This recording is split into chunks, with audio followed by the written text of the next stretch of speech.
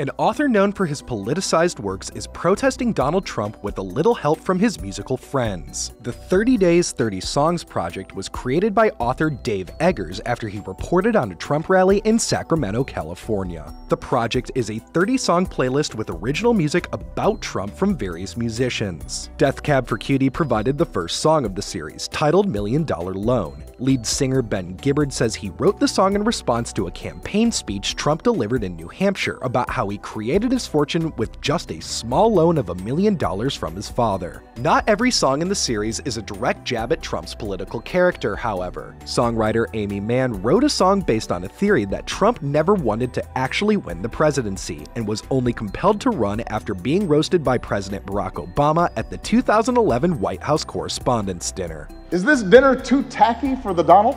R.E.M. and Clipping, a rap group led by Hamilton's Daveed Diggs, are also slated to release new songs through the series in the upcoming month. For Newsy, I'm Tyler Adkisson.